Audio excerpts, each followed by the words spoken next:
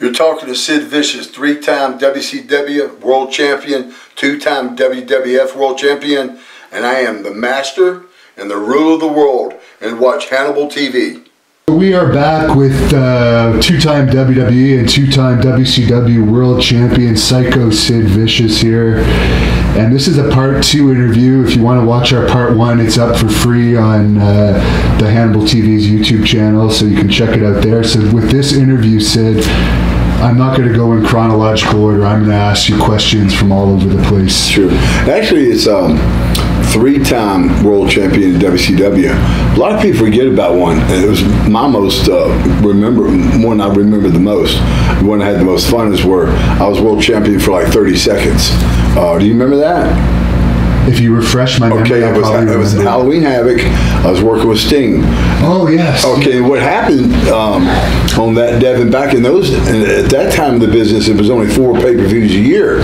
So they come to me. Ole was booker at the time. Says, "Hey, Sid, from every interview here on out, you say that you're going to be the next world champion." And so I was doing that. And people like Ric Flair would come to me and say, hey, "No, you're not supposed to say you're going to be world champion, because if you're not world champion as a heel, that's really bad for you."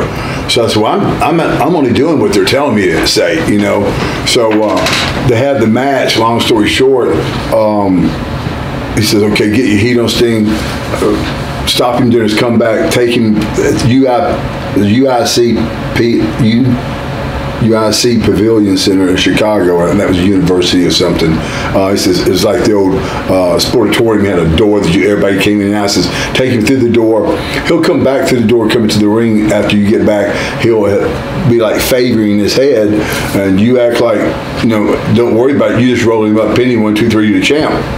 Well, all that took place, and that's again only 4 pay-per-views a year.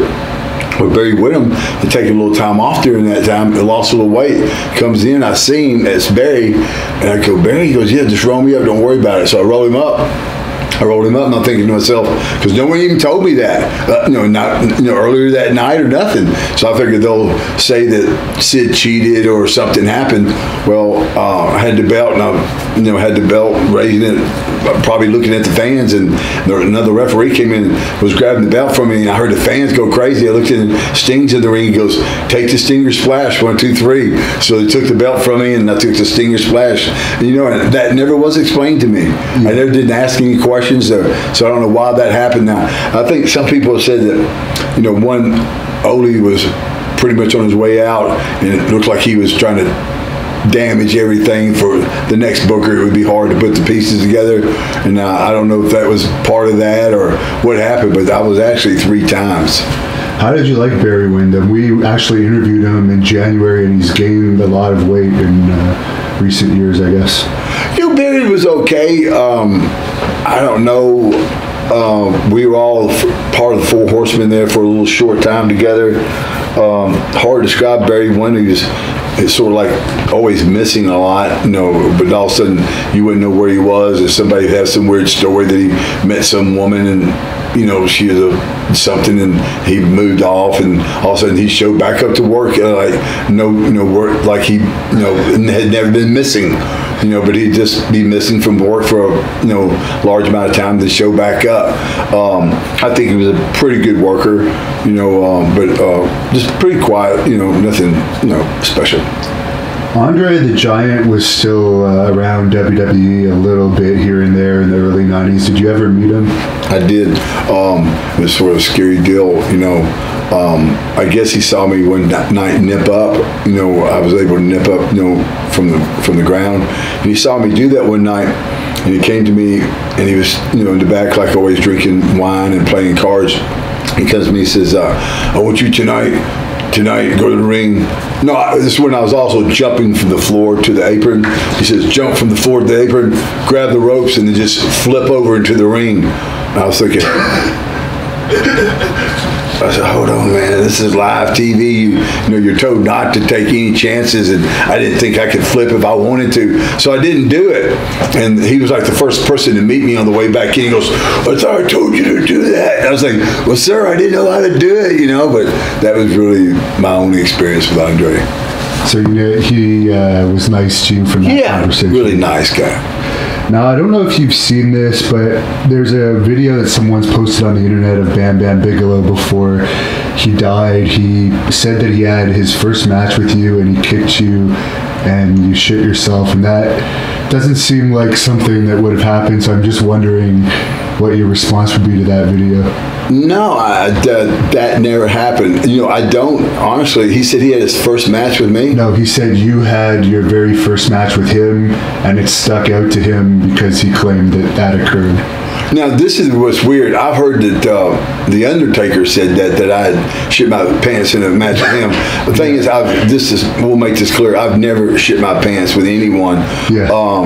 No, I don't remember ever working with Bam Bam. I mean, I worked with him a few times in the WWF, but as far as like when we first started, I was doing that Lord Humongous character down in Memphis, and he was Bam Bam Bigelow, but we never even worked in the same.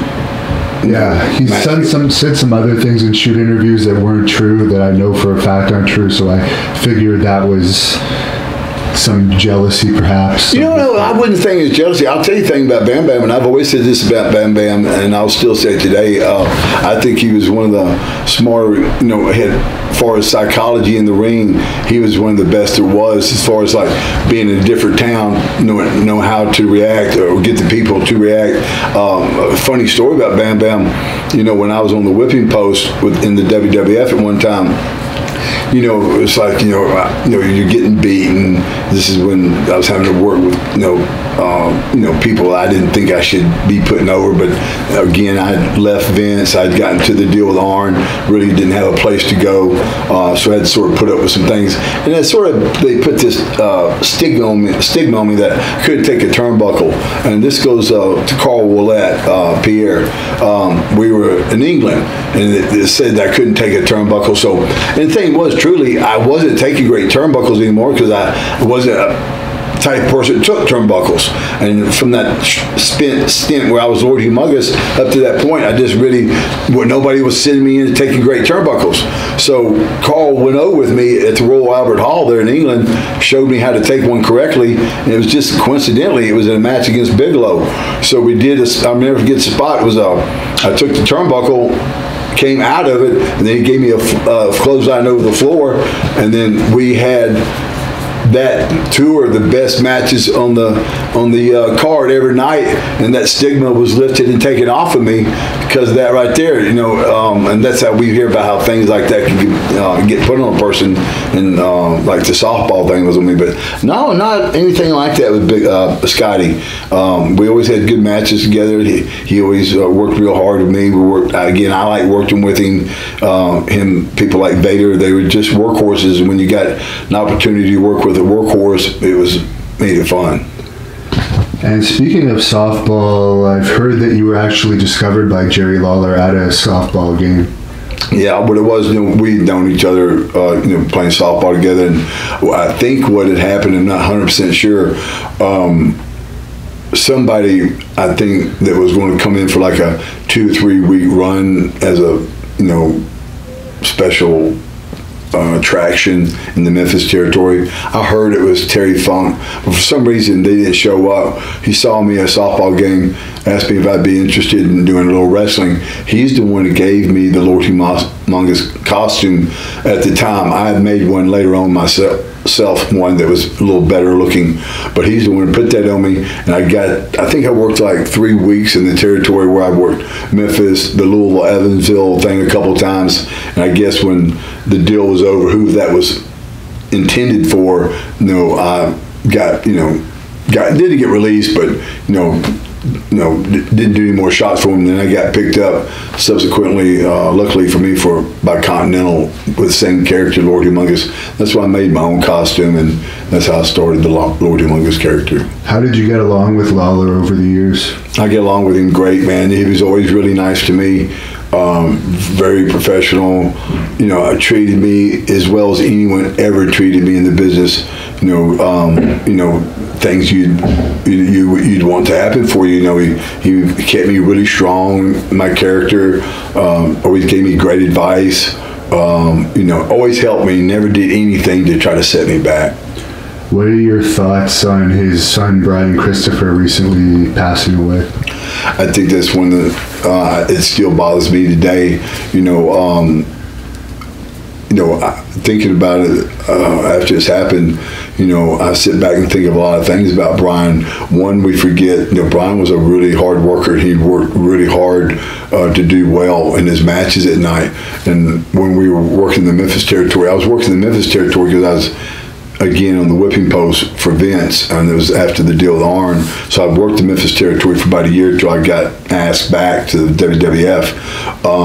But I remember this what it was. We still working the kayfabe deals, but I'd have people in my vehicle, he'd have people in his vehicle, and we were racing to get to an exit to get what we thought we were doing something cool. We were getting chocolate milk with donuts, and it said, fat free. All it was skim milk in your chocolate donuts. But that's what we were actually. That's what I remember. There were no drugs involved. There was nothing but Brian trying to sell his 8x10s, his T-shirts, and again, I'd smoke a joint. Brian had no. And part of it, and we're just running to get our donuts and chocolate milk. So then, when you hear something like this happening, it just it really bothers me at this moment, even thinking about it. Brian, I think of Brian as almost like a little brother figure. He was always never gave me any crap ever. Just again. I could only every time I think about it, I'm still in shock over the whole thing because he was a really lot of fun to be around, and I didn't see the bad things everybody else saw. And speaking of the weed, have you heard that later this month it's going to be legal in Canada? It's actually going to be fully legal. No, I didn't hear that. Yeah, they're changing the laws. Could you talk about your broken leg incident in WCW and why you went off the rope that night when it wasn't a common thing for you to do? Well, what it was is, really what the deal was, I had shoulder surgery, and I didn't want really people to know that I still really was having a hard time, like just putting my belt on. And things like that, and then it was really affecting me in my workouts, and I was having a hard time getting back to work from it.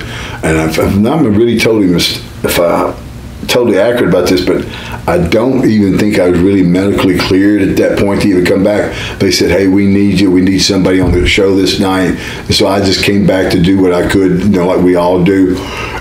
And when Johnny asked me to go up on the rope to do that, I first just told him, "Hey, I don't do that, stuff off the rope," and trying not to tell the truth that, hey, my shoulder's still hurting.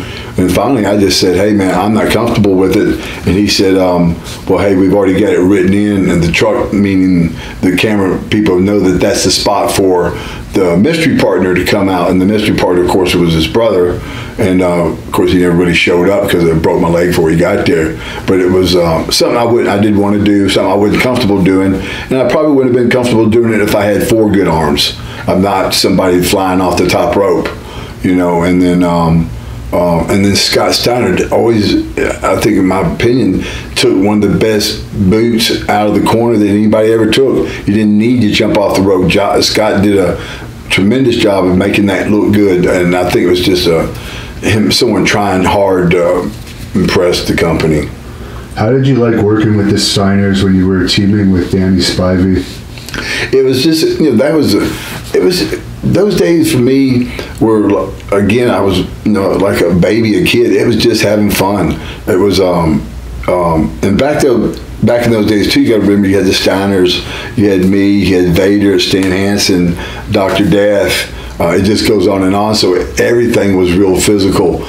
So it wasn't like it was any more physical or less physical, but it was just good physical, a lot of fun. I was in the learning deal. I was put with Danny. It was pretty much said, we're going to put you with Danny till you learn to be a singles, because that's what my future was going to be. Now, he later played the role of Waylon Mercy in WWE. Why do you think after that huge build-up, it was pretty short-lived? For him? Yeah.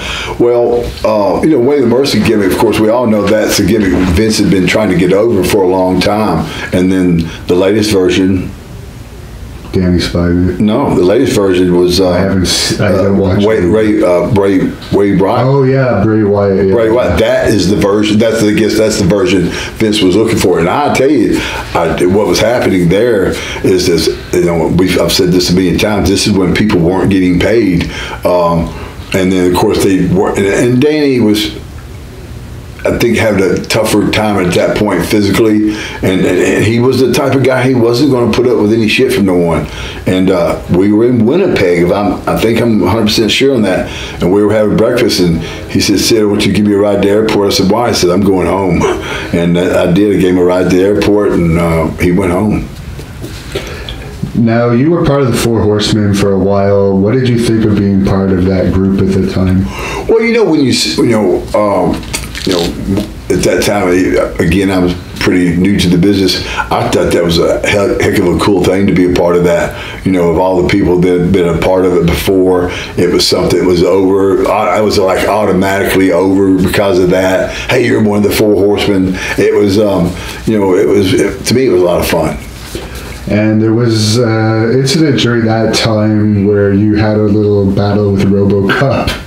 Mm-hmm. That's now a popular video on the internet. What are your thoughts on the RoboCop movie robot? I think it was at Capital Combat. Yeah, it was at the Cap Center, I think, or it was in Washington, D.C. I don't remember having a feud with him. No, I don't mean a feud, but like you had to act like you were afraid of him. Yeah. Well, what I really remember the most about it, my oldest son, Frank, who the one was on the show Big Brother, he was like 4 or 5 years old, and that was really the only wrestling event he went to because he wanted to see RoboCop. Thing about it was he was almost as tall as RoboCop because the guy RoboCop was pretty short. Okay. But I thought, honestly, again, it was a really cool thing for WCW to have something like that, and I think that's what the purpose was, is for WCW to show that we're being like WWF. We're bringing the showbiz to wrestling. Now, Lex Luger, a lot of people have varying opinions on him. What have your thoughts been on him throughout the years? I think my thoughts on him has always been the same. Lex, he was a hard worker as far as, did a lot of things in and out of the ring to make him who he was. He worked hard in the gym. Always, worked real professionally at the rings and stuff. My opinion, I think he was a little robotic. That kept him from, but he was as good a spot as anybody ever been in the business. He was real honest about, he didn't really care for the fans. He didn't really care for a lot of people, probably didn't care for me. He just really liked himself, and he was upfront about that. So when someone's like that and upfront about it, you don't have a problem with it. It'd be when they're saying, "Hey, I'm one of the boys," and you're not one of the boys. And Lex, like myself sometimes, rode by himself. Is that why you think the Lex Express whole gimmick didn't really get as popular as it could have, because he didn't have that passion towards the fans and just... No, I don't think that would stop a gimmick from. I don't think that would stop. I don't think the fans could really, say that Lex didn't like the fans. I just think that was a stupid deal. And then too, not only was it stupid, I think even Lex thinks it was stupid. And I think all the boys hated wearing those Lex Express things on their wrists. But again, too, like we were talking earlier today at lunch. That's the beginning of the WBF, okay? And if you remember, I can't remember, maybe you can correct me. I think, talking to Lex, I think Lex really wanted to be more of the WBF. He wanted to be more of a bodybuilder, and he did the wrestling at that time. Yeah, I think he was initially signed to the WBF because he had the no-compete clause with WCW, so he couldn't even wrestle for a year, but then he had that accident. So, the accident too. Yeah. But that derailed the WBF, and I think it was already out of business by the time he was. Yeah, and then too, that whole thing, I just think, again, it was bad timing. He really came in when the business was really on a downhill skid, and then Vince had taken those other business adventures, and everybody was playing so hard trying to play catch up, and then I just think that was a horrible gimmick. And you were friends with Eddie Gilbert. Can you just give us your thoughts on him? Eddie was one of the greatest guys a real innovator in the business. Really love the business passionately. I'll tell you one thing about him. He's one of maybe underrated, or people didn't talk about it as a wrestling ability enough. And I've told this story a bunch of times. Jerry Stubbs, who's to me a nice enough guy, his wrestling character was Mr. Olympia, wore the mask, which we know is a horrible, hard gimmick to work, especially as a babyface. But I saw Eddie Gilbert take him, and I'll never forget the town, Meridian, Mississippi, which was a tough town, and it was like a 45-minute match. And within that 40-minute mark, man, those people were, you thought Mr. Olympia was Hulk Hogan. That's how great Eddie was. And then on top of that too, what I liked about Eddie, I thought he was smarter than a lot of other bookers, where he might, he had a lot of reason probably to dislike a lot of people that was in WCW when he was booking. I'm sure a lot of people were saying things about it behind his back or stuff, but that never stopped him from using people. Even if he didn't like, if he thought you had something to offer the business, which you don't see that very much in the business, people let their egos take it control and don't make the right decisions. And he was just, again, he was really instrumental in my career. He came into Continental when I was Lord Humongous, just starting, really gave me some really great ideas then. And then after I lost my job, actually I was in Japan and was working the Memphis territory, and Eddie had come through Memphis and WCW and was telling a guy named Ken Wayne he was looking for me to give me a tryout. Well, the Memphis Wrestling heard about that, and they cut my money knowing that I was going to quit. So I was without a job for a couple of weeks, and the Japan office was really upset with me because I didn't have a place to come take pictures. And all of a sudden I got a phone call. I didn't have a phone.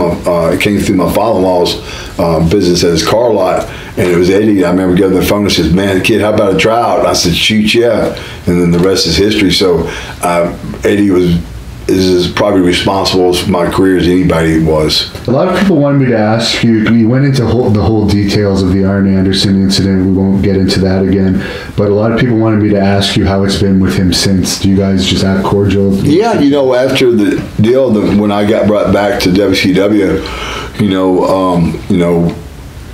I was in a room, they brought him in and said, "Okay, Arn, Sid's back," and they said, "If you guys have, said anything to say," I just said, like I said 1,000 times, I said, "Arn, I'm sorry that it happened, especially with you," because Arn had always stuck his hand out to help me with my interviews when it's a tough thing doing interviews when you don't know how to do them. He showed me how to start off and got me rolling on it, and just again, I hated it had been Arn that happened with. And your feud with El Gigante in WCW, how did you like those matches? Honestly, those matches were me to get out of there to go to WWF. Okay. And I was told to Vince says, do whatever they ask you just to get out of your contract and come here. And actually those matches were to put me over. I was going to have him, they were going to stretcher him out. But when I had decided to leave, they changed their mind. How were your dealings with The Undertaker overall throughout the years? They were always easy, good. Mark was always very business, and we were good friends rode together quite a bit, knew each other in Memphis a little bit, and then in WCW hung out a little bit, because he actually took my place as a skyscraper when I had my lung surgery. Then when I came back, Danny sort of wasn't around anymore, and me and Mark sort of rode together, a little bit, and hung out together, and knew each other from then to now, and just always really good guy, and I couldn't say anything bad about him. Now, I recently watched your WCW match with Vader, which was who has the best powerbomb. That was how it was built, and you won that match with a choke slam. So I was wondering why there was no actual powerbomb in that match. Was that an office decision? If office decision, whatever, I couldn't probably powerbomb Vader if he helped me. It was weird. I went to WWF for the first time. Jacques Rougeau, they were having me like just come to TVs and just announce that, like have someone like say, Jock, go out to the ring, go, I'm the baddest dude or whatever, anybody back there want me, come and get me. Then had me come down, powerbomb guy. Well, then after a couple of nights of that, Jock said, hey, can you do something that says powerbomb? I said, that's my finish, man. He just didn't want to do it. So I don't know if he went to someone else, but then Pat and them come to me and go, well, tonight we want you to powerbomb Earthquake and Typhoon. I said, I can't get my arms around those guys. Same thing with Vader. I couldn't have powerbombed him. And what are your thoughts on his passing? Man, I hated it. Again, you know, Leon, we all know he was a little bit of a spot picker, but he was a harmless spot picker. He never hurt anybody. You know, again, just a super nice guy. One of the guys I enjoyed working with as much as anyone, him like Bigelow, workhorses, just gave everything they had every night. Reminded you that also Vader would remind you how good he was too. But again, just a really great guy. Enjoyed being with him, laughing with him. And when I think about it, it really saddens me that he's not here.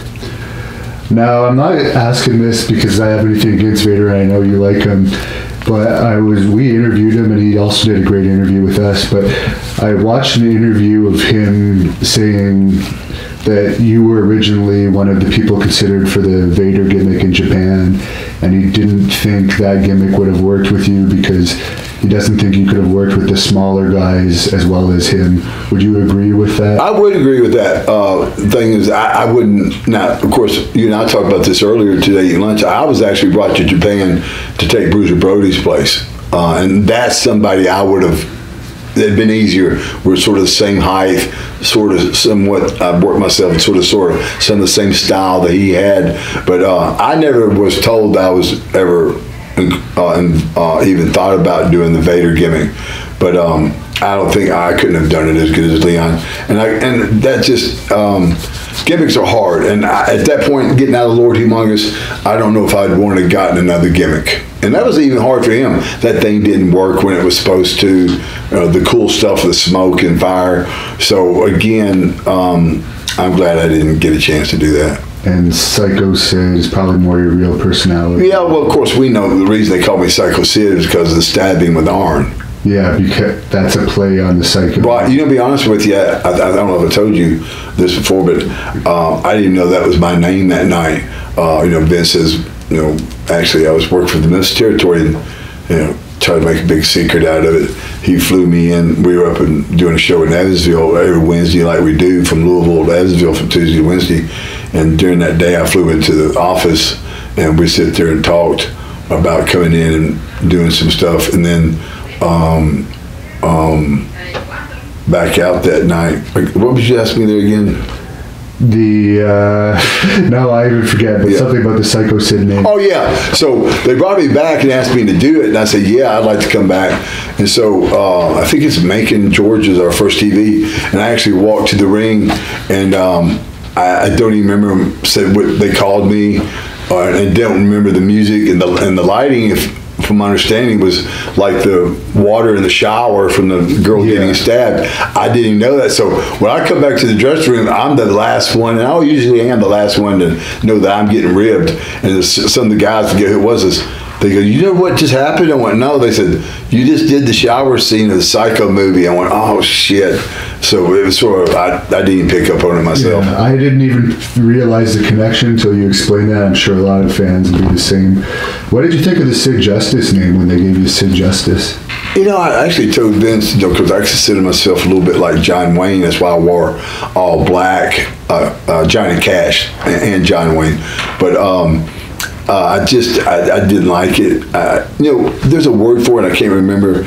But, you know, there's times in the business when people will come up with things and not really have anything in store for after, you know, like when they did, let's use when I get heard about when they did Kevin Nash with Oz. You know, Dusty's idea was to do the deal with Oz because Turner owned the movie Wizard of Oz, but he had nothing to do, any ideas to go after that. It's sort of the same thing with Sid Justice. You know, they had wearing like a pink cape and pink tights or beige or something like that color. Baby I think it was baby blue. Well, it was baby blue too, but at first they were actually, and I never wore it. Okay. It was a pink because I wouldn't wear it. I said, Vince, I said, Johnny Cash is rolling over in his. Actually John Wayne was dead. I said, John Wayne's rolling in his grave right now. I don't think he knew what I was talking about. I said, I'm not wearing pink.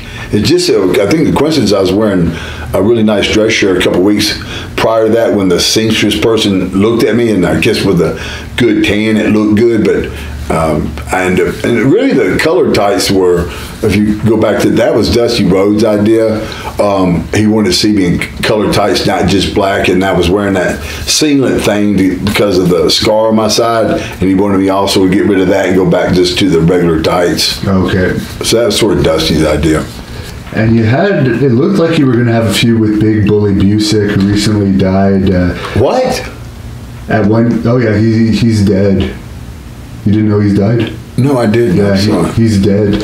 But if you go online, you can see there was some angles at various events, but nothing really.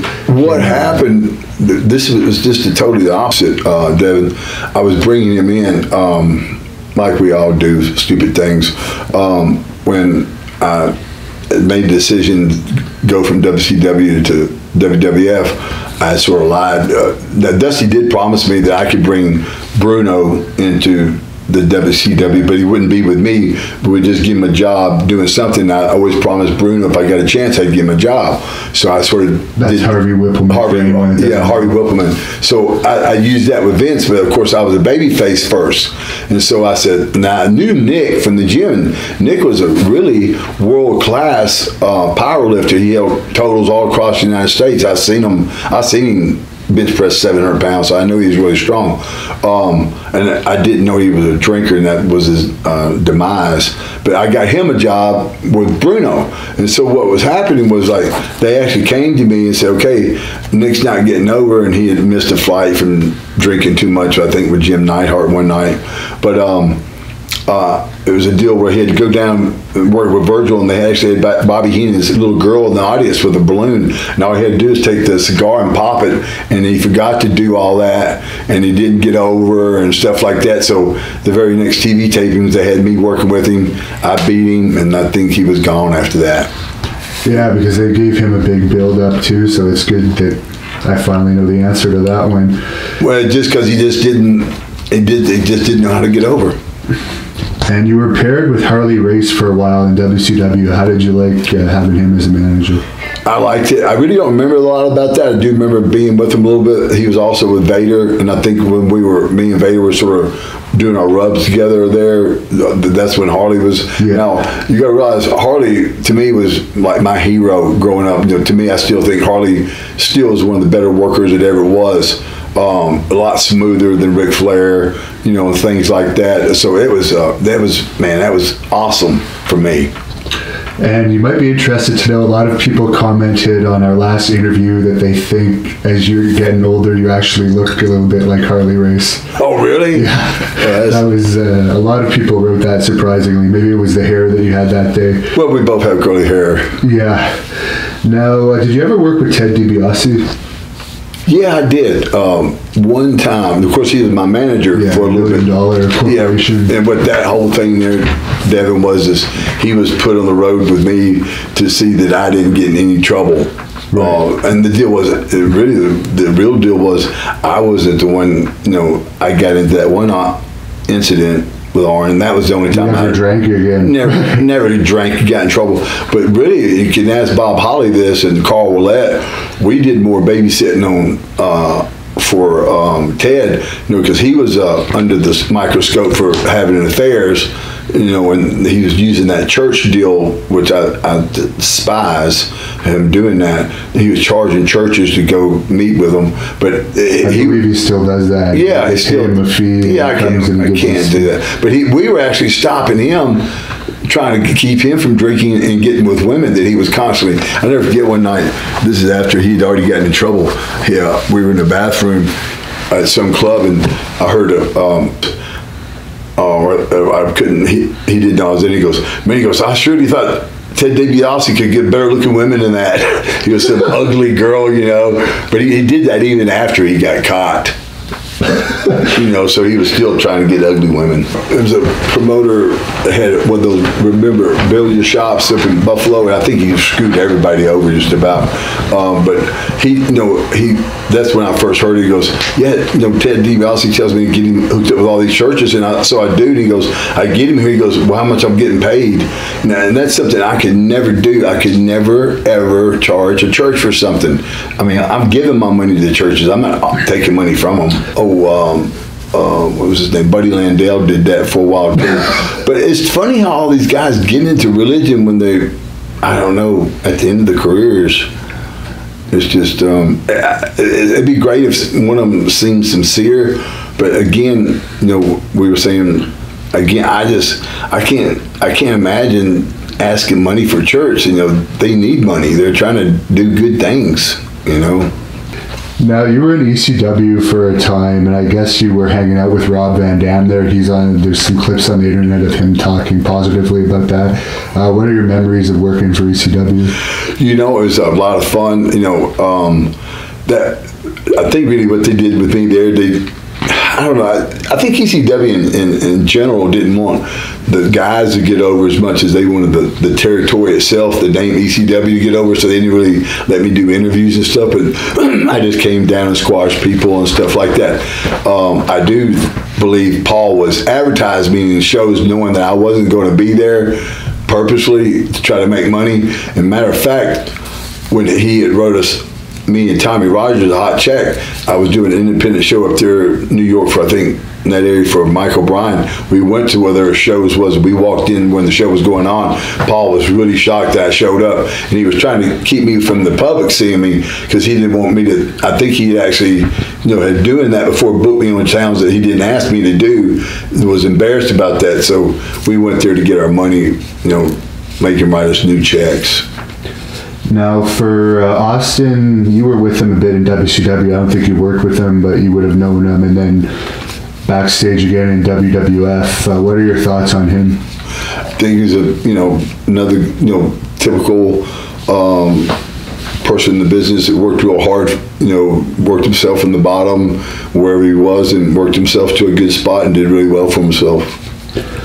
And you've told us before there was a bit of jealousy with Hogan during your first WWE run, but later in WCW you teamed with him a few times. Was that same jealousy there then, or was it all cool by the time WCW happened? You know, I think it was all cool. You know, I think Hogan had a really cool, not cool, but had a way of, you know, being nice to you when you were there. And again, he never said anything negative to me. I never heard anybody say that he said anything negative about me, you know, but, you know, I don't know. When I was in WWF and pretty much it was understood I was taking his spot or there to, you know, take over. I think Vince did him purposely in some bad ways to make him maybe, I don't know, maybe he had done some things before I got there that deserved to be done the way he did. You know, like that, I think I told you about that night where in Albany, you know, there was nobody. We were preconditioning the people for me to be the heel, not him. And they booed him during that Survivor Series, whatever. And I didn't see anywhere how Vince could have planned that to happen. That was just a spot where he tipped me over. And the people booed him. Well, he came back, and that's when that's the night I gave my notice to Vince. I said, you know, he came in the hallway screaming, "Vince, you playing that?" I went, "Hey, man." I went right in the dressing room. I said, "Vince," and at that time there were a lot of other reasons I wanted to leave. Nothing went the way it was supposed to go. I said, "Vince, man, I appreciate everything, but I said I just can't work in a place where a grown man cries, you know, screams about stuff like that, you know." So that's really where I gave my notice. And you also worked with Randy Savage in WCW as a team a few times. Any thoughts on working with him? It was always fun, Randy. You know, Randy and I guess a little bit from the same, came from the same pattern.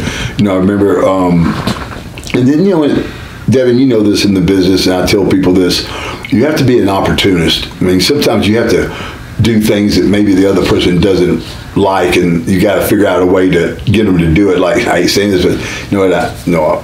I like sometimes slapping people in the face. So to do that, I just asked them if they say, yeah, I did it, you know. And so one night we were working, me and him were working with Dean Malenko, and maybe it was Chris Benoit, but one of that group of there. And this is when I was getting the count number up to go against Goldberg. So he says to me, he goes, "Sid, do you mind taking a drop toe hold? I do a really good drop toe hold." I said, "No, Dean, what we'll do is this. You'll come in the ring, I'll powerbomb you, I'll get a victory. Have the ref give another sign. Then I'll powerbomb you again, and we'll get another victory." And when we walked away from that, Savage said, "Man, I love that, man." You know, because sometimes you have to put people like that into place. And overall, I know the smart marks really like him, but he was one of the most boring wrestlers to watch. Oh my God, he was horrible. No personality in his matches. Well, what do you? I don't even think he had a match in WWF. Yeah, they made him an agent pretty fast. Said he was too short. Well, now he'd probably be one of the taller ones. Yeah. Now, you worked with the Iron Sheik and Sergeant Slaughter just a tiny bit in WWE. Any memories of that? Just that one night. What that whole thing was, what that was for was, when I first went to the WWF, I was only to do TVs and pay-per-views for 1 year, and after WrestleMania, go into my first house show. Well, it just seemed like my whole career was taking the Warrior spot. But that night they had me as the referee, knowing right after the match that that's where they were going to change things, pretty much start fading Hogan out, put me in, and get rid of Warrior, because they fired Warrior as soon as he walked through the curtains. Because I guess he was trying to hold him up for more money or something. And you told me that story earlier about Terry Taylor taking down the Iron Sheik. Why do you think he was so hated, and how was your relationship with him? Is it just because he was in positions of power sometimes? No, he really never was in a position of power. Agent, I guess. Yeah, an agent is not really power. It can be probably a boring job sometimes too. But he would take the agent job and make it like he did have power. He would create power, if that's the right way to put it. Taylor was just, I don't know, he just had always a weird way how to rubbing people the wrong way. And I could give you a million things with me, but I'll give you one where, we're always trying to help friends get a job or something. Well, I was trying to help my best friend get in the company, and Kevin Sullivan had given me the office to get him a job, and all Terry had to do is just go out there and see him, lock up and see how to put his boots on, and he was going to have a job. So we get out there, and so Terry says, "Show me your base." And even I didn't know what he was talking about. Everybody around was, what he was talking about, lock up.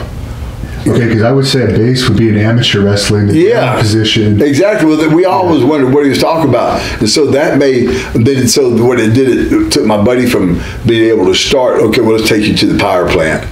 But Terry just had a way of just rubbing everyone the wrong way. Now, back to WCW for a minute. You wrestled Van Hammer, and he had a job for a long time, and I've seen a lot of his matches, and I've seen some of the worst matches of my life are with him, and I'm just wondering how you thought of working with him. Was he better by that time? With him, there was a funny deal. That was my first match back at WCW, coming from Vince, from WWF. And what we did there was I had Robert Fuller come in and portray, the old Colonel Parker character that I'm bringing in the Elvis to wrestling. And we were using him just for that. And once after that night, he was to go on with who he did manage with Harlem Heat, because I didn't want a manager and didn't need a manager. But I just wanted sort of be compared to Elvis. And then it would be a good comparison for him to go on to manage other people too, that he actually managed me for a minute. So the first match was against Van Hammer, and Bill Dundee, who you're fixing to interview him. You can ask him the story if he remembers. So we're sitting there, and Van Hammer is telling me all about all the stuff he's going to do, and bing, bing, bing, bing, bing. I said, "No, dude, this is what we're going to do." He did his intro. I said, "Once I come in, I'm going to do this deal to you, kick you to gut, power bomb you, and that's it." And he looked around, and Bill said, "I guess that's what we're doing, mate." So of course, I had Bill Watts' ear. Bill Watts was, I think at this time, was already out, and Ole's in, and Bill's Watts, I think, probably brought Bill Dundee in. They had a relationship together. But again, I think Bill Dundee respected that too. He knew Van Hammer, his potential wasn't great, and you didn't give people like that a whole lot to go on. Now, I heard a story on a podcast but you didn't go into detail about it. I guess Bret Hart drew a picture of the Brooklyn Brawler getting nailed by Pat Patterson. I guess Brawler was really offended by her. Yeah, what it was, I don't know. It was. I know it was. I didn't see the picture, but it was a picture of supposedly, what they call the career carpet. I think it was a bear rug. It had Pat, Vince, Ultimate Warrior, and Steve Lombardi, and maybe someone else. I can't remember, but Hercules was me, him, and me, Hercules, and. Paul Roma, maybe, and then not probably it was Bruno Harvey Wilkman, okay. And then but I remember Steve was like, I'm gonna beat the shit out of Bret Hart and this and that, and Hercules, from my understanding, him and Lombardi was somewhat like first or second cousins or something. They were calling each other cousins, and finally Hercules just said, hey man, shut up, you ain't gonna do shit, there ain't no reason to do shit unless there's a reason, But yeah, he got really mad about that photo. And it is quite a coincidence that Lombardi, I think, he was only just released a couple of years ago. He had a job for. Well, you know why he got released too? No. Well, he was, and I don't know how, because I don't know anything of the internet, but Steve was actually leaking, from my understanding, information during shows. Oh, okay. So that was had to be pretty serious to let him go. What do you think about that rumor? Because Carl has given me his opinion on that. On that old Steve? Oh yeah, on the old Patterson, and we've heard it about Paul Roma and Steve Lombardi. Well, it's not Paul Roma. Sorry, Jim Powers. Not Paul Roma. Well, it's funny when you bring those names up. They all have a sort of a tie into that weird story you're talking about. I remember when I first went to WWF, I swear, man, I was like, something shocked me every day. I remember Ultimate Warrior and Kerry Von Erich, and I'm pretty sure Kerry wasn't involved in any of that, but Paul Roma was screaming, really loud at the Ultimate Warrior, going, hey, whatever he was saying, on that carpet with Vince and them, that's the only way. He was screaming stuff like that where everybody in the building could hear that. And so, I don't know. You like to think that that's not true, but I'm not trying to look for excuses, me a dumb old boy from Arkansas, but I don't know. Just so many things that it was strange about the whole thing. I heard you say, and of course you never, had to be worried because you're huge and you had many options of places to work, but you said in another interview you felt uncomfortable around Pat Patterson a couple of times. Well, one was this, and it was just, again, you don't, and the boys rib a lot, and you don't know who's joking or not joking. And then you heard these stories. I had heard the stories where, supposedly Pat would call Sean's room all night long or knock on his door trying to get him to concede or whatever. So my very first trip in the WWF was I was brought to the building by myself. I was dropped off there, and all I was there was just to watch, understand, see how they did TVs and how the WWF did their operation. Well, I ended up riding with back to the room that night with Pat, Vince, JJ, and Howard Finkel, and worked out with Vince that day. He had me picked up in a limo with him, and we went to the gym, worked out, went back to his room, took a shower, and went to the building. Well, we're all now having dinner, and Vince goes to the bathroom, and I think Vince is sitting across from me, and Pat's sitting over, and Pat leans over me and says, "What an ass on that guy." I was thinking, oh God, and then he goes, "Heard y'all had a really good workout today." I said, "Yeah, Pat, it was just a workout, So that was a little awkward there. So we get to the hotel. This is Canada when the lightning is going on. He says, "Hey, you want to come to our balcony and watch lightning tonight? I went, no, I don't want to watch lightning tonight. So he grabs me at the counter and says, I got the big son of a bitch in the waist up. So I really went around. I was like a real shoot, and I don't know chain wrestling. I really don't. But I learned it real quick. So I put my arm in and got around him and said, no, you don't have me either. I said, I'm going to my room. And I really was scared that night. And I don't think they were walking by my room, but I had convinced myself of that. Yeah. And again, it could have been written. It could just been real. It probably was. But again, it was like, no, I don't want to watch lightning with you tonight, And how things have changed now. First of all, Brett would have been fired for those blackboard drawings, and yes, nothing like that. I guess, was that before all the molestation allegations came out? That was all same time. Okay. The drawings all related. But you're right about that, man. Any of that crap. Or that's one thing, and that's probably, it was just a rib. They know I'm married, and that wasn't going on. But now the other things that were prevalent, were like the things that I witnessed. Where we were overseas one time, and there were a group of young little boys sitting out from the hotel, and I asked somebody, I think it was asked the warlord, what are these kids doing out here? He goes, the black ring announcer. What was his name? Mel Phillips. Mel Phillips says Mel's getting these kids tickets tonight, and for return he takes them to the room and plays with their feet. And I go, what? So it's like, and I can tell you a million stories like that. That. And that lawsuit, they ended up getting settlements. Like it never went to court. It was settled, but they were undisclosed settlements. But I believe that was in relation to Mel Phillips and Terry Garvin. You're saying this, but I'm going to have to say this, because I'm going to say this in my book. This was a weird deal with Terry Garvin one time. I'd heard all these stories, and after seeing Paul Roma act out like he did, I started feeling like maybe some of this was true. Well, Lowell, Mass was a town, coming from Boston. If you didn't leave early, you'd probably be late because of the traffic. So me and Kerry Von Erich, who I was riding with at the time, and Paul Diamond, we got there early. I'd say about maybe an hour early. And I went into a little small locker room they have there at Lowell.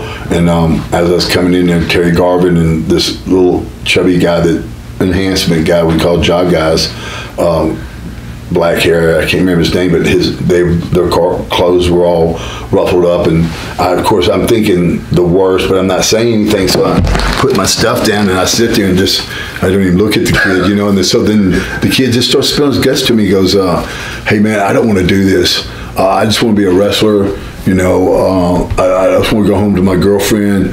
I don't have nothing to do with this, and so I said, dude, I'm not trying to be a jerk to you. I said, but you're never going to be successful in this business. You're not going to be me. You're not going to be Kerry Von Erich. You're not going to be a big star. So I said, go home and don't fucking ever come back. And he did. And Pat Patterson had resigned through all of that. And now Patterson wasn't connected to the boys. There was an announcer that had made some allegations. It was Garvin and Phillips that had to do with the boys, and they were never brought back. Right. So working with DDP and WCW, how did you like that? Diamond Dallas Page, or maybe just being around him? Yeah. How he's become such a huge guru with this yoga stuff. I like Dallas I guess as much as you could like someone just passing in the locker room. I think he's a little bit weird.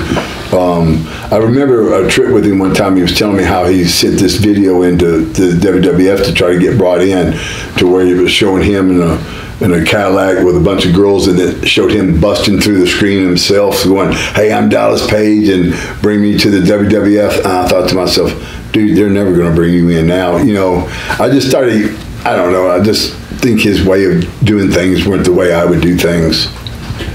And what was Nash like to work with? You had matches with him, I think, in both WWF and WCW. He was easy to work with, just easy. He was really so laid back. He didn't really care. You weren't going to have your best match of your life with him, but he was easy to work with. And what about Scott Hall? Scott was good. He was really good. Did everything, took all bumps real well, was real giving to himself. He'd give you anything, you wanted. He always came up with things that would make you look good too, so he was a good guy to work with.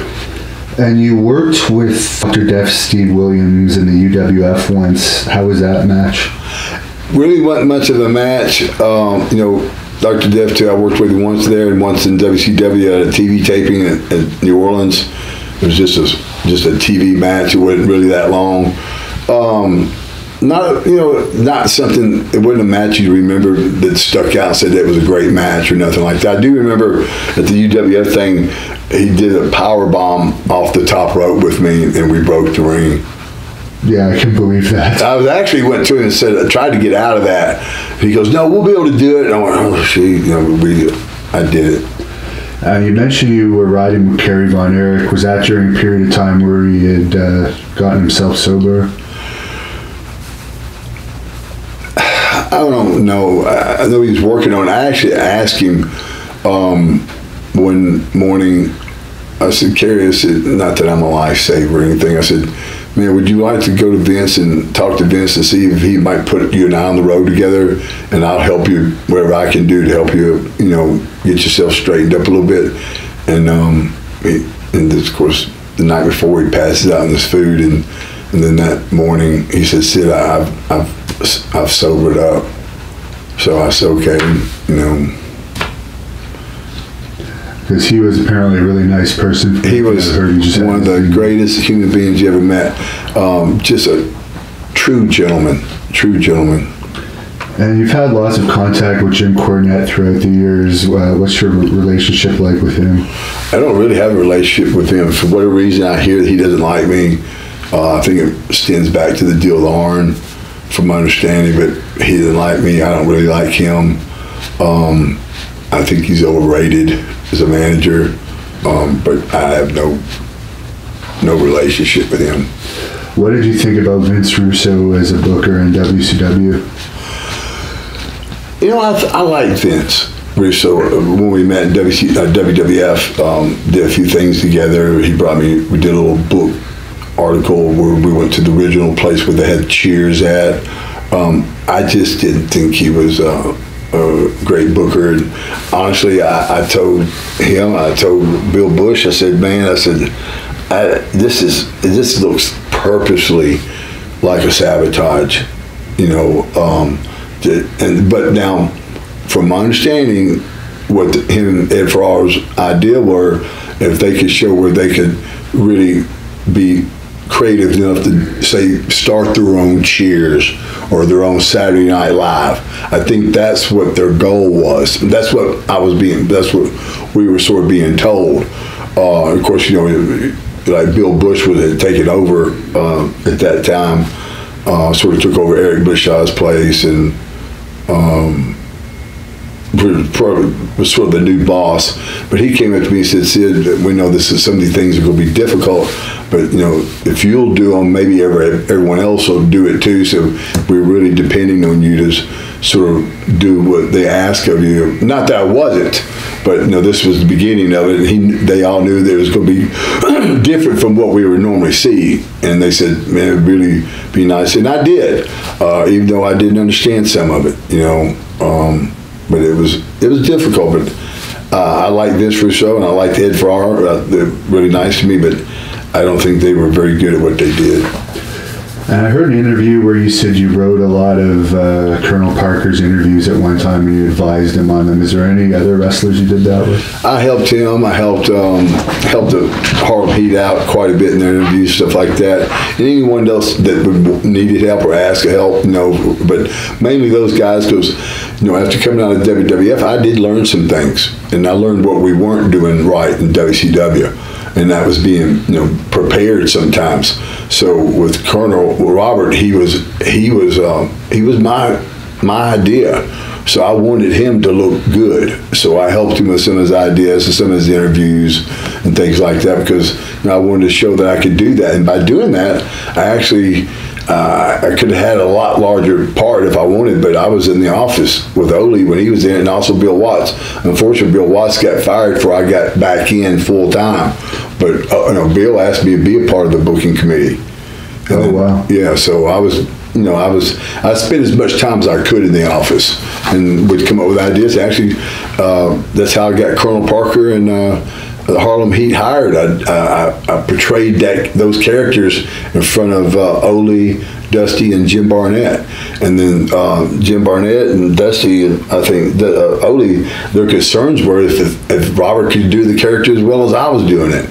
Right, that was their original game. They were Cole and something, and they came out in chains, right? And he was like I guess it was similar to a Southern. Well, this is what the whole idea was, that Colonel Parker was supposed to be,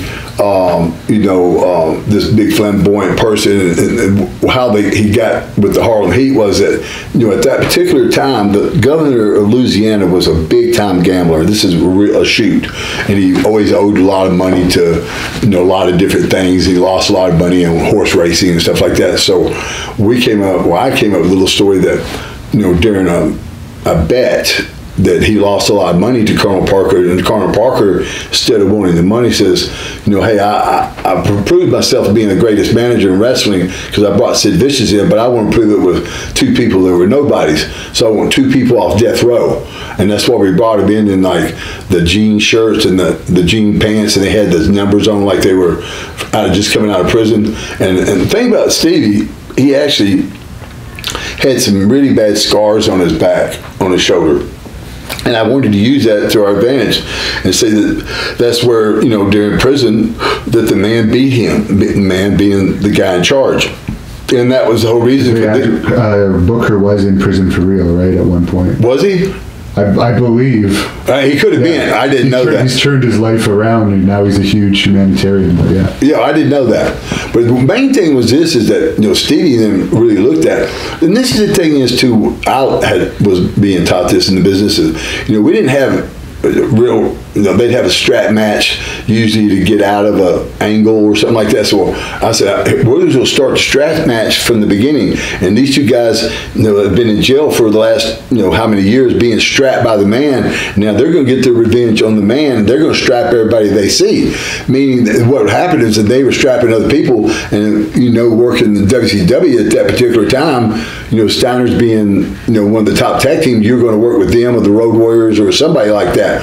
So at least when you got to a point like that, you could have a real gimmick match because these guys had been strapping people for some time.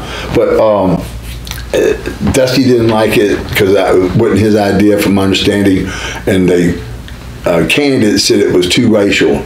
Now, to me, how can that be racial? These are two black guys strapping white people, and so then just a little bit, not an argument, just a battle of words between me and Dusty, where he wanted to call them Chi-Town Heat or something like that, and I said, I wanted to call them the Posse, but a movie had just came out called The Posse. I didn't want to copy that. Hindsight, I wish I would have. That would have been a better name for them. Yeah. And it's nothing wrong by copying people, and I just didn't know that at the time. So I said, we'll call them the Harlem Hellraisers. They were billing themselves already from Harlem. So in bickering back and forth, I succumbed to Harlem Heat versus he was wanting to call them Chi-Town Heat. Pretty much that was the Road Warriors deal. I said, that's the Road Warriors. So let's just call them. I said, they've been billing themselves from Harlem, so let's just call them Harlem Heat. Now, you were in Ready to Rumble with David Arquette. What was your experience like in that movie, and what did you think about him becoming champion at one point? I had, we all wanted to do a movie in this business. I think it was not what I thought it was doing movies. It wasn't as much fun. I didn't see the problem with making David Arquette the champ that everybody else did. I really didn't. I didn't see the downside of it like everybody did. The territory was already on its ass. I didn't think that was going to make it any worse, but I didn't think it was that bad of a deal. They'd already made a joke. At that time, Ed Ferrara and Vince Russo had made a joke out of everyone. So one more joke wasn't going to hurt. Well, yeah, I think Vince Russo won the title and Bischoff possibly could have been champion. Because I know he pinned Bischoff to become champion. I don't know if Bischoff was the champion by that point, but yeah, it was meaningless. It really was. Did you hear Arquette is back wrestling now? Have you heard that? No. With who? Independence. Apparently, he wants to make his name for himself on the indies to try and get the respect back. Well, that's good for him. If he watches this clip, if I post it as an individual clip, would you ever be open to wrestling David Arquette in Great North Wrestling? Sure, I'd work with you anytime. What would you tell David Arquette right now? I'd tell you what my finish is, Powerbomb. That's all they need to know. But no, meeting him there at the movie set, he was a really nice guy. But again, shoot, if he's getting in the business, I have all the hope that he does well. Were you backstage that night when the Harrises or Ron Harris maybe attacked Shawn Michaels? No, what it was, there was a tour in the States and there was a tour overseas, and I was over the tours overseas. Actually, that was the tour that we were talking about that I worked with Bam Bigelow that actually got me off the whipping post, where I was able to take a turnbuckle enough to make the ring move, and we had such a match that no one could follow it, and sort of took some of that heat off of me. But no, I wasn't there, but it was out. I won't swear to this, but I think it was at the Madison Square Garden. And it was, what happened was, because Ron told me this word for word, and Don was there too, what it was is, this is again too, people don't realize it. This is no exaggeration.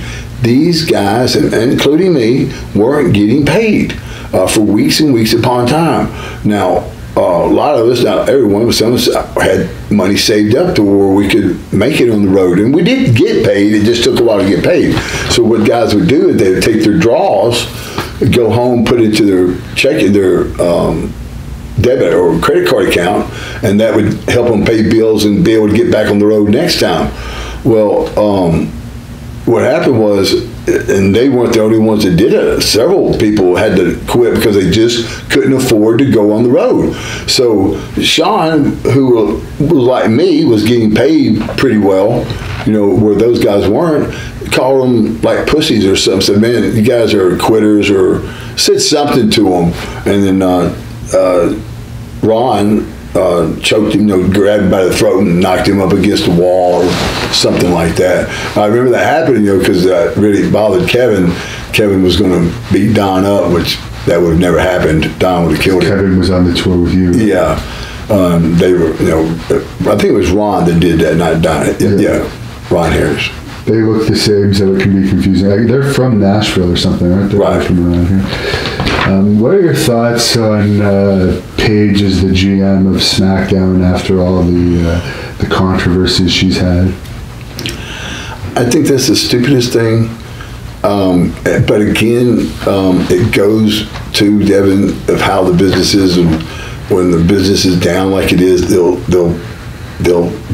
okay things like that for when you think this is the time you don't okay something like that, and that usually says to me that they're having a hard time business-wise. Is that again, after that, I would not I wouldn't have her on my show, or I would have fired her immediately. I don't know. We always hear things from a distance. I don't talk to anybody in there other than Harvey Wilpelman once in a while, Bruno, but we don't really talk wrestling that much.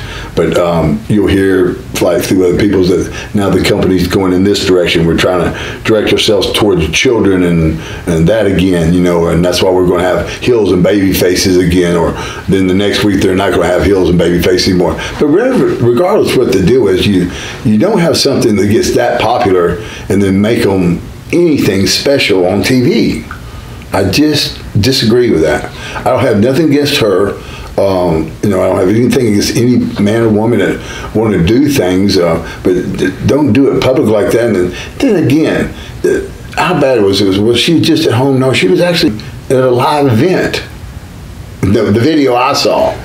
Was that? Yeah, the one I saw was with her getting double teamed or something. Right. Well, one was. There was two. I know there was. There was 3 or 4. There was one of her with that guy, the white guy, filming one of the. What was the black guy's names? From I know who you're talking about. No, he's with Kofi Kingston's group. It's not Kofi Kingston though, but Xavier Woods. Yeah, so it shows him actually having sex with her, with the other guy filming it. Then the other clip I saw was her having one of the titles is in the NXT title or something. Right, and then it shows her in a wrestling arena having sex with that guy that I think taking the picture of it, and the other clip was just her loosening herself up with a dildo in the anal, saying, "This is what I have to do to loosen myself." I think she even says that. "This is how I loosen myself up before anal." And I'm thinking, and then you see her on that. I saw her back on TV, and then I thought, okay, they're going to get rid of her. And then they announced she's got a retirement, and I figured that was their way out of it. And then when you see her back on there like that, I mean, the first thing I'm going to think is that it's one of those situations she's got something on someone. Like PBS, if Charlie Rose gets fired for hanging around his underwear, I mean, we know things have been worse than that in the wrestling business.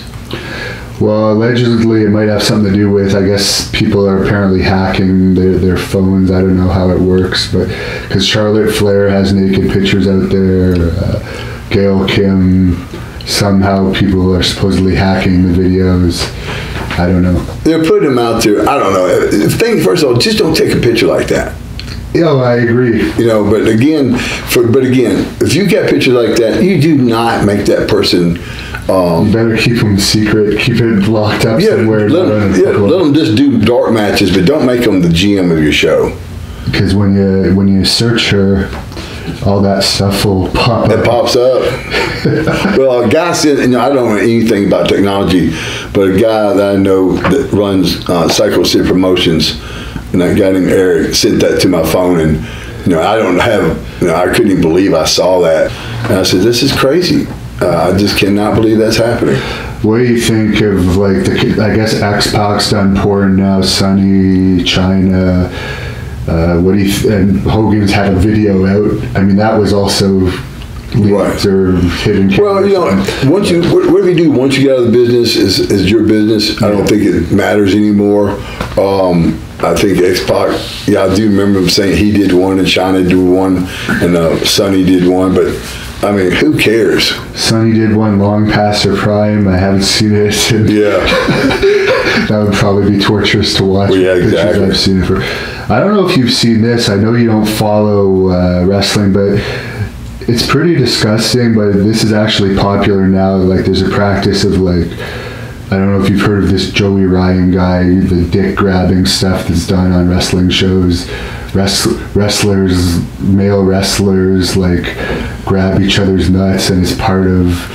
It's accepted as normal, and some fans actually like it. Now, you know what's weird about that, Devin? That's what my very first weeks in the business, that happened to me, where guys were grabbing my dick. But it was, I think this, it was old timers. This is as a high spot where someone's holding it, or really bizarre stuff.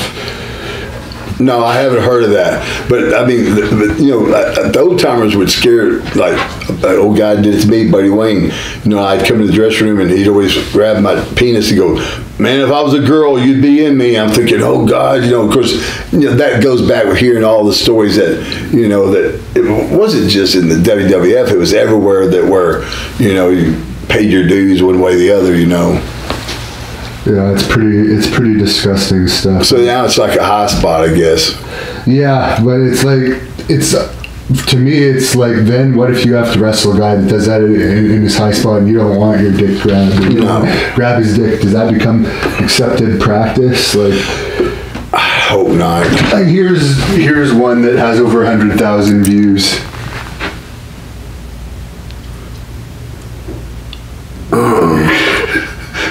Now, who's selling the guy? It looks like the guy holding his. I guess he's supposed to have a super stick or something. Yeah. I don't know, but that you've seen the thing where the guys do this and everybody falls down. I'd rather see that than that. I don't want to see that. Because if I had a family and I brought my kids to a show with that, I wouldn't. I'd leave. Exactly. So I thought you might think that, but it just worries me what the business is turning into, because to me that's softcore gay pornography. Yes, exactly. Like, it is. I don't know, that's disturbing. It is. Well, business gets disturbing. And what are your thoughts on Sami Zayn? You've already told me off camera, but I thought it was so funny I may as well ask you on camera. It's just, he's just got the weirdest personality. He's got the weirdest body language. He's like a slinky, and then now I guess they've turned him heel a little bit. Actually, I prefer him in that role a little bit more than as a babyface. He just was just over the top stupid. And have your thoughts changed at all of the Asian guy now that I think he's been U.S. champion a few times? Last time you talked to us. Nakamura? Yes. No, I haven't seen him actually since last time, maybe once. Again, I think, I'll go back, it's maybe a weird comparison with Phil LaFonce and Doug Furness, when we were, before they came in as the Caribbean Express, we would go to our cars at nighttime and we'd hear the marks go, the Caribbean Express is coming in. And I go, who are these guys? And it was like, this is the first time that I actually heard people's name mentioned as I walked into the car. And then I said, who is this? This guy named Phil LaFonce and Doug Furness. Well, I know Doug from Continental. So he's all of a sudden got great since I saw him, which he hadn't. And but there was this huge build-up for him. And then when they got there, they both didn't last very long because they really didn't get over. Same thing with Jacques Moore. You heard so much about him, but again, he's just like another take, just a flamboyant Japanese Michael Jackson. And we've heard that last week it was all over the wrestling news that Raw hit an all-time low rating. I know you don't follow the internet, so you found that out from me. Do you think that has partly to do with the wrestlers that they're hiring now, or is it also the writers? Is it a combination of everything? I haven't seen enough to blame the writers. And I said this months ago when I was seeing more of the show.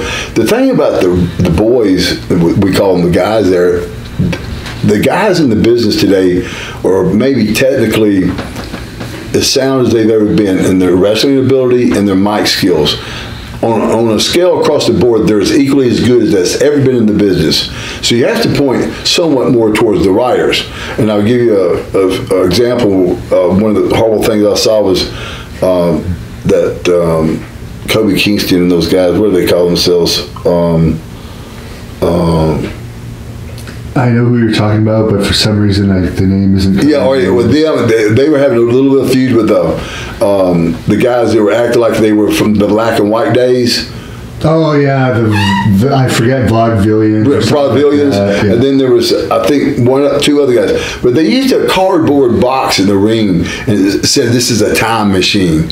Now here it is; these guys are all working their tails off and all really pretty good workers, but it was that time machine that what made it look so stupid. So I think it's right now more on the writers than it would be the talent. There's a rumor online, and I'm sure I already know the answer to this, but there's a rumor online that you had a pet squirrel at one point. Like, do you have any idea where that came from? Then apparently in WCW, this is a rumor. No, I'll tell you what I did have recently, a pet duck.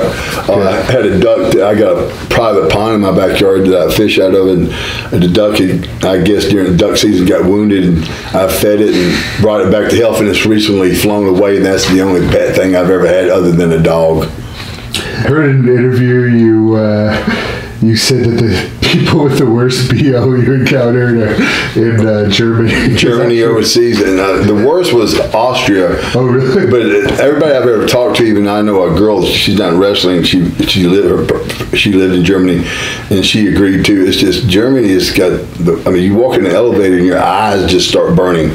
But I remember walking to the arena in Austria, and it just knocked me down. The BO over there is just terrible. And what are your thoughts on Dave Meltzer? I never met the guy, never talked to him. I know from the beginning, like back in the day when I was Lord Humongous, this is why I don't know or never talked to him. Robert Fuller, who was the booker at the time, he says, "Sid, you ever read a kayfabe sheet?" I said, "No, never have." He said, "Well, don't." There's a guy there, Dave Meltzer, he's really talking bad about you, saying you're the worst Lord Humongous has ever been. He says, "Trust me, you're going to be something that one day in this business, I wouldn't have hired you." He says, but so don't read dirt sheets. And don't worry about wrestling magazines and stuff like that for approval for yourself. Listen to your peers and like that. He goes, and you'll know. He said, if you ever read a dirt sheet, you'd know who's calling in, and you could almost tell by, of course, I knew Bruno was reading them every day and calling in all the time, so I knew he was one of the people. But never would. And what do you think about CM Punk's 2 UFC fights? I'm sure you probably heard about that. I actually followed it, because I follow UFC. Yeah. I didn't understand it really quite. He would been a little bit better. You could understood it why he would wanted to be a fighter, but he was so bad. I mean, I don't know. You know yourself, David. I've met some guys in the locker room just in the last couple of months where, since the UFC is taking off now, some of the boys are saying they're doing that too on the side, or they did that before UFC, or they got a fight coming up. Them guys aren't doing it. They're making that up for the most part. But it's UFC is like, if you remember what I always related to, when you were in school or like at lunch, if you were, didn't have, if they say the 10th grade or above, you didn't have PE. I mean, you didn't have recess, you had PE, or, your only time to relax would be after lunch. So that's when the fights would always happen. So, everybody ran to see the fight at lunch, but there's only 2 people fighting. Yeah. And there's not a lot of people want to fight. Yeah. And so that's what I see is that, these guys say they're going to do it, the boys say they're going to be in you have to tip your hat to him. He went out there and got beat up bad, and still tried it. So, and I think, I only know this, and this is just guessing, that was sort of his way to. Now I heard that he had a bad falling out with the wrestling business. With WWF about something. He was told he wasn't that good or something. I would have liked to, done that. I would have liked to have someone. $500,000 to fight. I'm sure he would have. Oh, is that what he got paid? Yeah. I would have done it for $250. But no, I would have loved to have the training of that. Of something like that. Being able to get in there and grind that out and stuff like that. That would have been fun. But I'm sure that if that's the case, they gave that money. That was just something just to sell some tickets. Yeah. And you were saying this at lunch, but more people are going to watch this by far. So would you be open if Bellator or some company that had some money wanted to bring you in for a gimmick fight that was fair, that you could train for? You would be open to something like that? I would. This is the thing is, we talked about it the last 2 years. Instead of all this heavy weightlifting, I'm doing more like cardio, agility drills, and I found one of the most taxing things. And I boxed as a kid. Boxing is tough. It's standing there like this for 3 minutes is tough sometimes. So I've been doing that the last couple of years, boxing. And once you're out there, you get in there and you spar in a couple of sparring sessions. And even today, they'll try to match you up with somebody your age. Have the many fights you've had or the same experience. But I can see that'd be fun to try. How do you think Brock Lesnar is going to do? He's rumored to be fighting Daniel Cormier possibly in January. This is what's funny about that. He, of course, he killed Frank Mir the second time. Then that Overeem really had his way with him because we were told that he had some type of really that surgery, that deal. But then he, he really gave it to that Mark Hunt guy. It seems like he has a little more trouble with the guys that are better wrestlers. Like Frank Mir beating because of the ankle lock or the leg lock. Yeah. But and then Mark Hunt had no wrestling skills, and he dominated that because of his wrestling skills. I think he's going to have a tough time with Daniel Cormier. And I think Cormier's an Olympic guy. Well, and apparently Cormier trains with Velasquez in wrestling, and they're sparring partners. And apparently Cormier can beat Velasquez. And Velasquez got a first-round TKO on Lesnar too. Oh, he does? Yeah, because Lesnar actually had two first-round TKOs before the Mark Hunt, but that was supposedly when he was dealing with the health issues. Oh, so he fought. He fought twice before Mark. Because he fought. I forget who he lost the title to. Do you remember? He won it from Shane Carwin. No, he won it. He won it from Randy Couture. Yeah. And then he beat Shane Carwin. Shane Carwin, and he beat Frank Mir. Yeah, I forgot who he lost. Two losses after that, but I know Overeem and Velasquez. Maybe Velasquez was the one that took the title. I don't know. Could have been. But no, he's going to have a hard time with Daniel Cormier. Who I used to really like Daniel Cormier as a fan of UFC. He's starting to rub me he's starting to become a heel to me now a little bit. So I like to see Brock beat him, because he's running his mouth a little bit, but. Did you see the thing that they had in the octagon after the last fight? No, I heard about it. Okay, but I'd like to see Brock win for sure for the boys. But I think you'll have a tough time with him. And what do you think of Braun Strowman? He's I guess the guy that's most similar to you. I guess they would have on the roster. I've seen him a few times. I think he just I don't know. He just looks a lot of time out of place. I saw something that's been a long time ago, where it was a handicap match and they let the guys kick him in the ass. I just thought that was real stupid. I just don't see he's getting over. I don't know if there's any reason for him to get over. There's really nobody there for him to work with, really. There's not another big guy. But I don't think he's getting over. Did you see the incident that happened? I'm sure you probably didn't, but I guess in the Royal Rumble, he did a stiff knee to Lesnar, so Lesnar gave him a few legitimate shots in the face. And I thought it was interesting that he just took the shots, and this was replayed all over the place.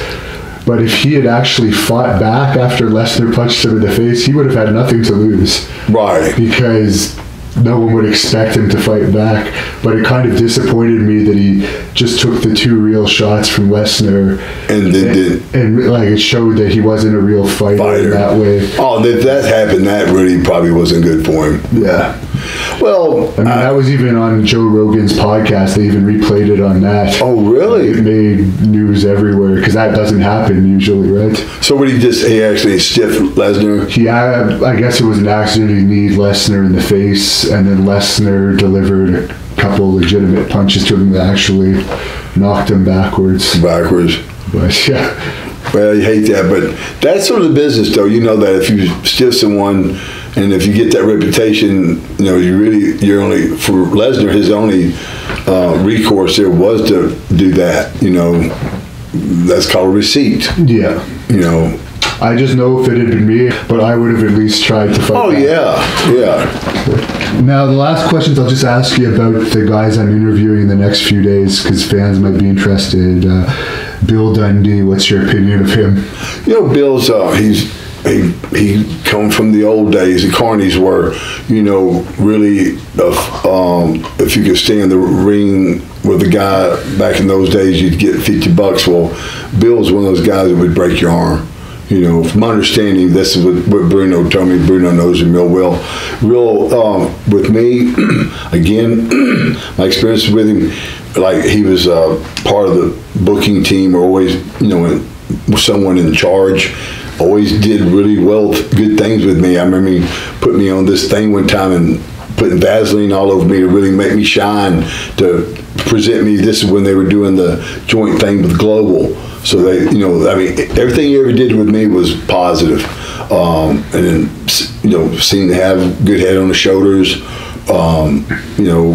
Just a pretty good old boy. And Kamala, I know you may have met him once on that big show I did the first time you wrestled for me. But, yeah. What are your thoughts on Kamala? I think what I've heard, what I've met him, super, super nice guy. Just, a couple stories like I told you I heard were, like one of the last stories were, he gone, I think the town was Little Rock, and got there and Corey Macklin didn't have the money to pay him, and hey, James, we don't have the money tonight, and he's such a super nice guy. He just, shrugged it off and said, okay, super nice guy, from my understanding. I hate to hear about his health issues. That always saddens me when somebody's having a tough time. What I have heard, though, about how the people responded to him is great to hear that. Talked to Kenny Casanova, who did his book, and helped him out. That I think the fans really got together and did the fundraiser where they could write the book, and then from understanding it's done really well. So that right there, that right there, when we hear about fans sometimes and with the love the fans we have for and how much respect for them, that's all we do. I mean, those people do that. Like I told you about the little charities I have where at church we feed the homeless. We give them 2 cans of Viennas, a pack of crackers, a bottle of water. So I've got this little deal set up now where if people will call me, my phone numbers, or get in touch with Psycho Sid Promotions, if they send... Psycho Sid Promotions is on Facebook? Yeah, on Facebook. So if you get in contact with the guy Eric there, he contacts me. He actually gives these people my phone number. I call them and I talk to them, and I'll send them an 8x10, autograph, and they send, not to me, they send to my church their choice of a case of Vienna sausages or a case of waters. We have an orphanage in Haiti that we sponsored called St. Vincent's Orphanage, and the downside to it is everyone that's handicapped. So in Haiti, the country there, if you're handicapped, you're automatically almost discarded.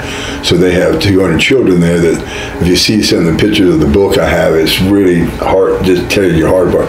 They don't have anything, hardly food or water. So like right now, a lady down in Louisiana, she just donated 200 tubes of toothpaste and 200 toothbrushes. A guy named Joe out in Washington, I just talked to him on the phone.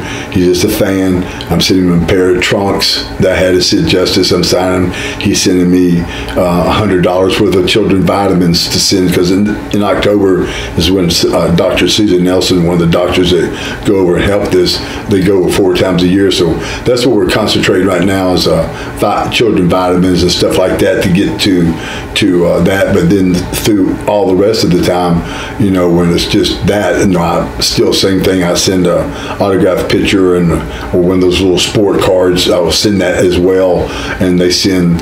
And I never ask how much. I say you can send a can, a case, or whatever you want. And so we have a few Viennas to give to the homeless. And you give them the address. You don't know the address off by heart, do you? Yeah, the address is 700 Poplar Avenue, St. Mary's Cathedral, and that's where we send everything to. Okay. So anyone watching this, they can reach out to Psycho Sid Promotions and talk with Eric, who runs it. He'll contact you with me, give you my phone number. We'll talk, and I'll give you the address I think the church is 700 Poplar Avenue, Memphis, Tennessee. I think it's 38. I don't want to get to that. I'll lie about that. But again, it's easy to get in touch with me. And that's a pretty good deal, considering that a lot of wrestlers these days, and guys like Eric Bischoff and Bruce Pritchard, they are making fans buy shirts. They'll buy a shirt for $3, and then they'll get a call from them. So all you're saying is donate some food to a good cause. It's not even for your own financial benefit. No. And they'll get to talk to you and get an autographed picture. So that's pretty. Yeah, and again, nothing comes to me. It goes straight to the church. And so again, then you have my phone number. You get to call me anytime you want. I don't know if you want to say that. Here. Well, my phone's the phone number's public. Everybody's got my number. People call me all the time. But again, that's why I feel I don't want it ever sent to me. I want it sent to the church where it's going, where it's no question. I don't want to be a Ted DiBiase or a person like that that's taking money from churches. And what do you think about Bruce Pritchard now that I brought up his name? I forgot to ask you about him. Bruce, I've not seen any of his podcasts. Heard they're pretty cool and popular and stuff like that. Bruce was I don't know how to explain him. He was seemed to be a really nice guy. Has a funny voice and everything. And this is no knock to him or anyone like JR or anything like that. All those guys were pretty nice to me. But their job in the business was just a stooge. They were stooges for Vince. And yeah, man, yes, Vince, that sounds cool. Wherever Vince said, they said. Other than that, that's pretty much their job title. But saying that as well, they were really good to me, nice to me. So JR is one of the nicest people to me. I've met him in WCW, WWF. Again, Bruce Pritchard was always super nice to me, and I knew his brother Tom down in Continental when I started down there. So again, just nothing bad to say other than they were really nice to me. And Jerry Jarrett, we're interviewing him in a couple days. Any stories about him? You know, Jerry Jarrett's a really another guy who's super nice to me, gave me always great compliments. You know, you always go through things, meet people in life, and pick up something here or there that you might learn. One thing he taught me, and I still tell people this today. I told some guys on a show at World Class Revolution this past weekend I was on. I said, and I learned this, Lord Humongous. He said, Sid, when you think you're over-exaggerating, you're probably not exaggerating enough. And I think that's always good advice to give some people just getting in the business. So that was one bit of advice he gave me. It was good. So he never gave me bad advice. And Tracy Smothers, I know he likes you a lot. Any thoughts on him? He is just super nice guy, man. Again, started off, me and him started in Memphis together, right where we are right now in Memphis. And just another good guy, man. Just honest, hard worker. Never cared about, never seen him jealous of anybody, just, worried about what he was doing for himself, and just another super nice guy. And someone, never, not a moment, not one crossword with each other the whole time we've known each other, just a super, super nice guy. And I already asked you about this off camera, but I'm sure Carl will like it if I bring up his name on this. And what do you think of the success that Carl Ouellette has had lately? He's had kind of a resurgence at 50 or 51. Well, when you brought me up for that show in Ottawa, he was working with a legitimate strongman. Yeah. Think about this, and Carl too. He is a hard worker, and I'm really proud of what he's doing. Now, I haven't seen it. Again, Eric Psycho Promotions keeps a close eye on, tells me that he's doing real good. I'm very proud of what he's doing. I think they missed the boat on Carl. He's not Hulk Hogan or Sid Vicious or anything like that, but he was a hell of a worker, had a lot to offer the business, and I still think he can do something. No, his promo as Sid Vicious or Hulk Hogan would be pretty funny to hear, though. Yeah, it would. That accent. Yeah, but I like Carl to death. He was always a good friend of mine and big supporter for me, and always helped me out. Like I said, I told you a story. Helped me show me how to do that turnbuckle and got that shit off my shoulder. So a lot of guys wouldn't have bothered to have done that for you. Did you get along with Bret Hart? Yeah. We got along good. We weren't best friends or anything, but we got along good in the dressing room always, stuff like that. How would you say your relationship is with Vince McMahon now? If you guys were to see each other, would you guys still be friends? Or? Well, we never were friends, but I'm sure we'd be just as cordial, as we would be back then. In the business, like even with Lawler, I said me and Lawler were much better friends than me and Vince. Me and Lawler would ride together sometimes and talk, and Lawler, I think, is a little bit nicer person. Now, Vince is a businessman, and that's what we were, just business together. And we clashed sometimes, but other than that, he was as equally as good to me as he was equally as bad to me. So he did some really good things for me, and he gave me a job and gave me a job, helped support my family. So you always got to be grateful for that. I got royalty check today from the WWF, still getting that. So you can't be very mad at someone who's paying you. And he always paid. He wasn't the greatest payoff guy, but I always felt comfortable saying anything to him that I wanted to. He wouldn't say, "Hey, I'm Vince McMahon. Don't talk to me." But other than like, "Yes sir," "No sir," he's pretty equal like that. I'm sure they are eventually going to put you in the Hall of Fame. I know you don't care too much about that. Right. But it just goes without saying they're going to have to put you in there. But do you still have interest in having a role with them as a manager or some type of role? I would. Honestly, I think we talked a little bit about it. I would like to somehow, the reason, and I told you, and I said it on Sean Moody's podcast, why I'm a little reluctant to want to do the Hall of Fame, is that I really want to be able to say that I earned it. And with my injury, I think I came a little short of really saying, hey, I really solidified myself as one of the top 10 or 15 money drawers in the business. That to me is working. I can't do a backdrop, but I can draw money. Yeah. And so that's what I'd like to have been able to done. I still think today I could be a good manager. I don't know why. I love to be in a wheelchair. I love wheelchairs. I think that's great heat. But I would like to do something like that. And again, not wanting to be in the Hall of Fame is just really mostly feeling like I don't deserve it. I didn't really solidify myself. My career was cut a little short. And then when I had a chance to come back, Johnny Ace refused, did not want to talk to my attorney. I didn't want to talk because I'm pretty easily to argue, start an argument. And actually started an argument with Johnny when he told me he didn't want to talk to my lawyer. I said, this is where I didn't want to get to. I didn't want to start arguing with you. I wanted this to be easier. So I feel like I was shorted there. I had still something left in the tank, and I didn't get a chance to do that. And you just became a grandfather. Is everything going well with your family these days? Everything's doing good now. The baby was born a little early, about 7 weeks early, that's early. But he's he's got a little breathing tube and a feeder, but he was 4 pounds born, but he's like 21 inches. But he's a beautiful little baby boy, and my son's very happy. My daughter-in-law's very happy, and of course my wife is really happy. So that just really makes everything good. And you have no legitimate social media, so other than Psycho Sid Promotions, it's someone faking it if anyone's online. Just to state that for the record. But that's not me. I do talk. Yeah. I do talk to the guys named Eric Wiggin or something like that, and we do have some of the same thoughts on the business. But he does everything. Sometimes I even ask him, Eric, don't write this. He goes, well, I have my own artistic view. I said, okay, do your artistic view. I don't care what you say, but that isn't me. But I do talk to Eric a lot. We do.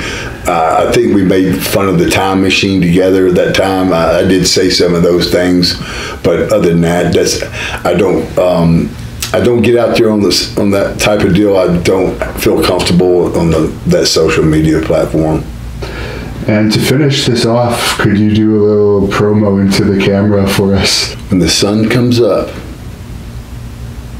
and the first thing you see is me, and the dust clears, you'll look up to me, and you'll say, Sid, you are the master, and you are the ruler of the world.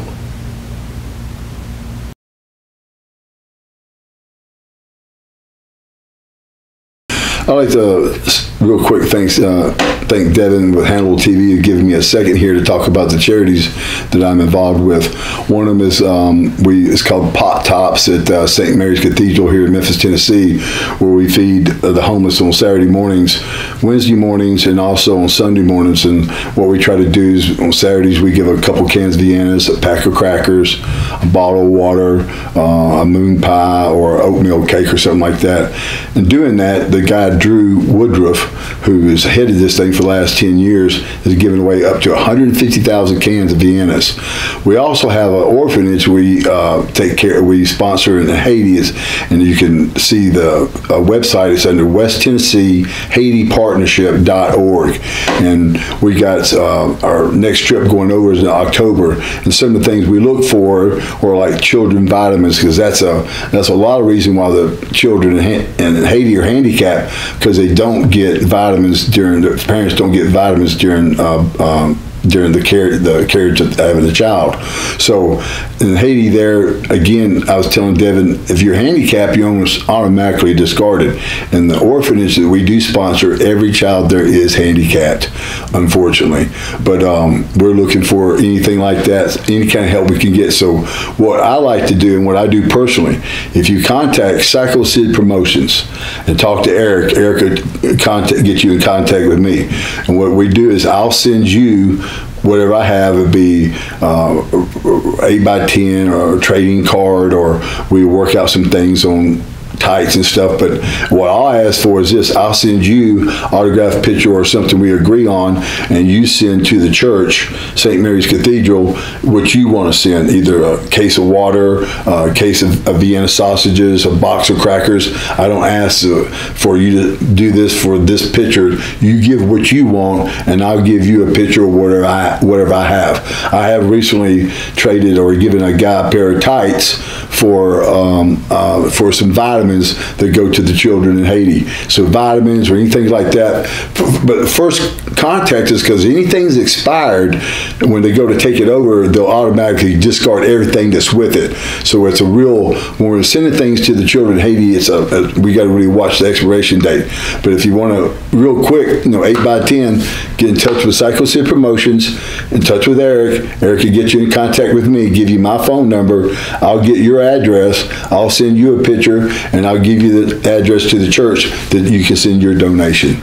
So they'll actually get to talk to you on the phone. Yeah, we'll talk to each other, and you talk to some of the guys, and we post who has sent things. We post your names and thank you for what you've done. And these people, a guy named Joey out in Washington, he just called me the other day, and he's sending some vitamins for the kids because we have a trip going over in October, and he's sending vitamins, and I'm sending a pair of trunks that I wore when I was Sid Justice, and that's what he was wanting. So if I have something that you want, that's what we can do too. But I've got many 8x10s that I can send you for something as well too. So for autograph or something, at least an 8x10, we can get you something. So get in touch with PsychoSid Promotions. And again, I want to thank Devin with Hannibal Productions here for helping me out on this.